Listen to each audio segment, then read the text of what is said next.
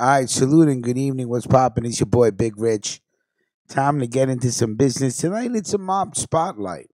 Yesterday we did the story about the Chicago mob duo back on the street. Joseph Jerry the Hand Scalise and his best friend Art the Genius Raquel. I hope I'm saying that right, Raquel and not Rachel. I would hate to, Rachel. Raquel, I'm gonna say. And we were talking about how they're, back out on the street. Joseph, aka the Hand, he was in a notorious crew called the Wild Bunch, an elite Chicago mob hit squad working out of the outfit's Cicero crew. So I had text Shattered last night, and I said, hey, man, you know what? First of all, see if you could find something about the 1980 Marlboro Diamond Heist in London. And also if you could find out some about the Wild Bunch. Then I'm going through all my articles, and he had sent me some about the Wild Bunch on November 10th. You know why? Because he's a boss. This guy got his shit together. You know what I'm saying? So salute to my boy Shattered. Mob Spotlight. Let's get right into business.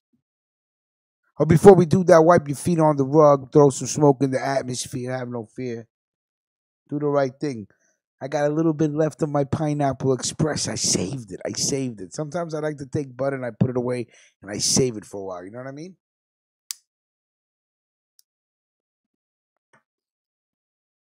Anyway, delicious. Let's go right into business. Born to be wild, the Chicago outfit hit squad littered the streets with bodies back in the day. In the 1970s, the Chicago mob created an epically lethal enforcement unit known as the Wild Bunch. The group of heavy hitters was made up of half a dozen young assassins led by Harry the Hook Aleman and nephew of Cicero capo Joe Ferriola. Dubbed the Wild Bunch after the 1969 Sam Peckinpah-helmed movie about a ragtag gang of bandits in the Old West, Aleman was joined by a fierce clique of compatriots in the exclusive Windy City hit team, including Jerry the Hand Scalise, William Butch Petrocelli, Anthony Little Tony Borsellino, Jimmy the Icepick, Inendino and Gerry Scarpelli, all capable and eager to please their bosses. They were given the outfit's hardest and most important murder contacts, and they took pride in their job. By the end of their run on the streets, however, they began turning on each other. It goes with their line of work, I suppose. Live by the sword, die by the sword. Only Scalise and Jimmy Inendino remain alive today. And of course, we did the article yesterday about Joseph Scalise getting out. Now here's the Wild Bunch hit list from 1971 to 1981. 10 years of stone cold murders.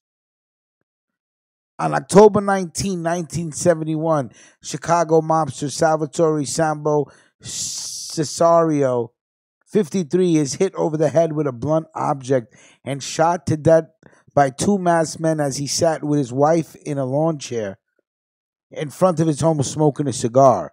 Cicero had been caught carrying on a love affair with the wife of an imprisoned outfit power. If that's true, the rules. Gotta go.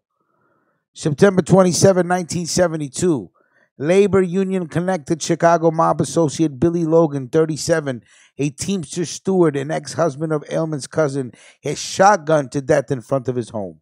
December 20, 1973, Chicago cop and made man Richard Kane, 49, tied to Illinois mafia boss Sam Giancana, is shotgunned to death at point-blank range by two masked men in Rose's Sandwich Shop on the west side of Chicago. February 24, 1974, Chicago mob associate and expert counterfeiter Socrates Sammy Paperantis, 43, is found with his throat slashed and with puncture wounds in his chest in the trunk of his wife's car at O'Hara Airport parking terminal. April 21, 1974, Chicago mob associate and counterfeiter Billy Simone, 29, is found dead in the backseat of his own car with his hands and feet bound and a gunshot wound in the back of his head. Simone was a partner and protege of Sammy Paperantis. July 13, 1974. Chicago mob associate Orion Williams, 38, a suspected mob informant, Scalise, is found shotgunned to death in the trunk of his girlfriend's car. September 28, 1974, Chicago mob associate Bobby Harder, 39, a jewel thief and burglar who was believed to have become an informant, Scalise, is found shot in the face in Bean Field near Dwight, Illinois. Previously, Harder had escaped a hit attempt by Aleman and Jimmy I. January 16, 1975, Chicago mob associate and collector Carlo DeVivo, 46, is killed by two masked men who opened fire with a shotgun and a pistol as he walked out of his house. How's that for a good morning? May 12, 1975, Chicago mob associate Ronnie Maggiolino, 43, an outfit fence, is found blindfolded and shot behind the left in his set ablaze residence. June 19, 1975, Chicago cop and outfit loan shark Chris Carty, 43, is shot 8 times in the back and once in the face by two masked men as his wife and children looked on inside Jim's beef stand in Melrose Park. August 28, 1975, Greek Chicago mob associate Frankie Goulakos, 47, Malakis, 47, a federal informant, Scalise, is shot 6 times by a masked man near DeLeo's restaurant where he worked as a cook. August 30, 1975, Greek Chicago mob associate and bookie Nick Keji Galanos, Malakis, 48, is found shot 9 times in the head in the basement of his home. October 31st, 1975, Chicago mob associate and bookie Anthony Redinger, 34, is shot to death in Mama Luna's restaurant by 2 masked men. January 31, 1976, Chicago mob boss associate Leo DiBartolo, 29, a heavy gambler deeply in debt to outfit bookmakers, is found shot in the head with his neck punctured 4 times with a broken mop handle in the rear of the store where he was employed. May 1, 1976, Chicago mob associate Jimmy Irwin, 28, an ex-convict who was suspected in the murders of 2 other reputed mobsters, is killed by 2 masked men with a shotgun and a .45 caliber pistol.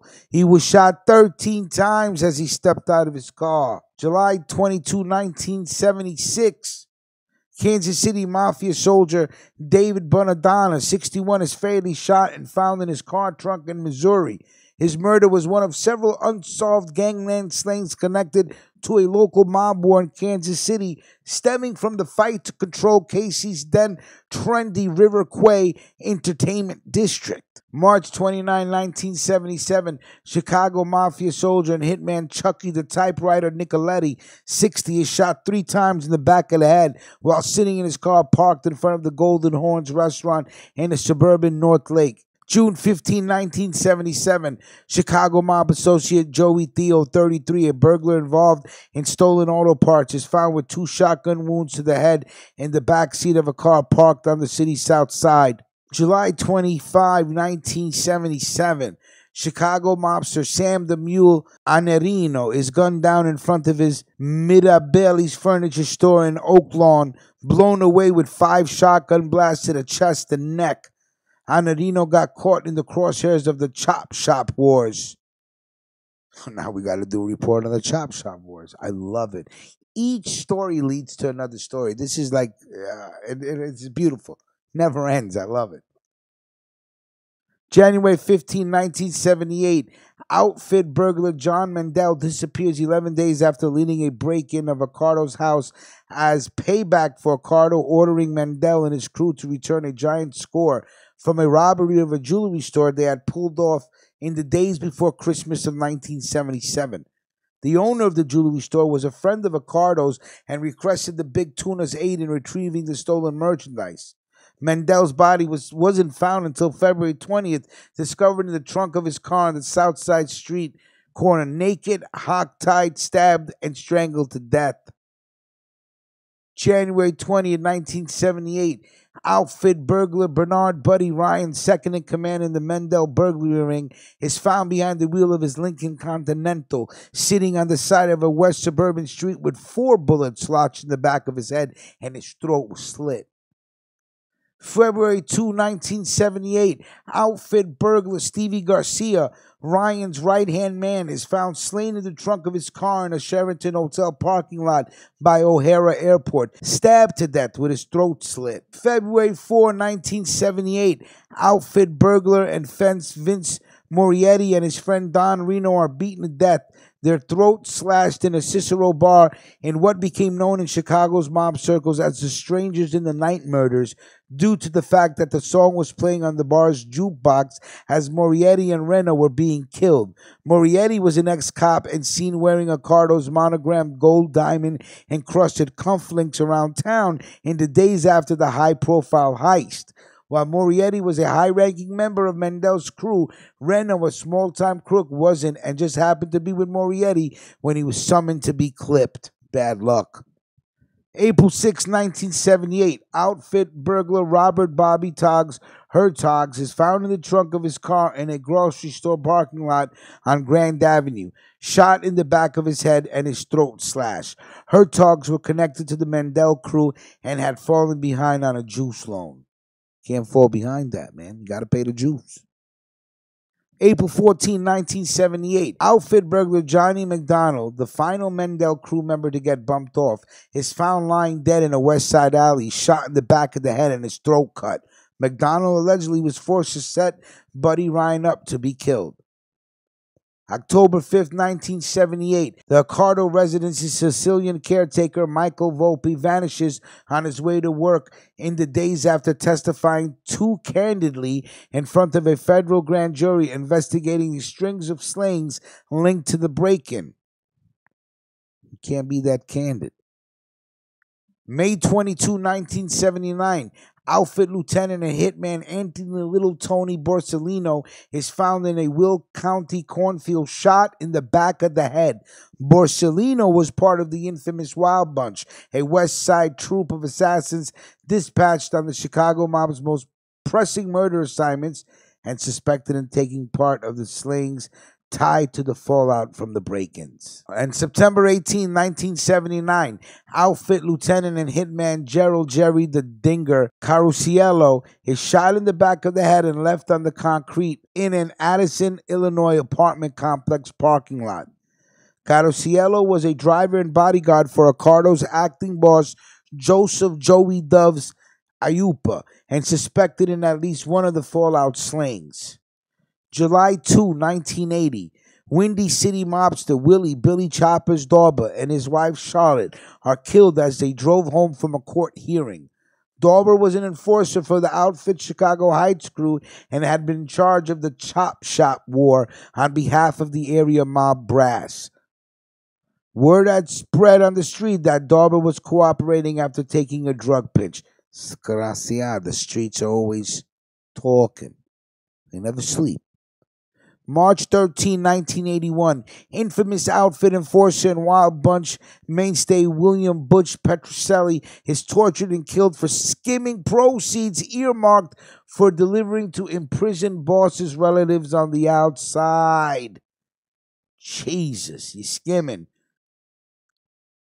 June 24th, 1981, outfit associate Mike Cagnoni is blown up in his Mercedes-Benz as he drove onto the Tri-State Tollway at Ogden Avenue. Cagnoni looked after Chicago mob activity in the produce business. Okay? It's sad, though, that they began to turn on each other, but this is a crazy list. All right, so salute. You know the team that brings it to you. You see it on the screen. Like, comment, and share. Of course, salute to Justice Tech Pros, Dominic and the whole crew over there. We didn't forget the banner. We're working on it. As soon as it's done, you're going to see it. I'll email you one. I'll email you a copy. All right, Dom? I'm still working on it. I just reached out to Vic. Everybody have a good evening. Like, comment, share, but you gotta like the video. Let me, of course, I need to know what everybody's smoking on. And have a good evening. We're gonna talk real soon. All right.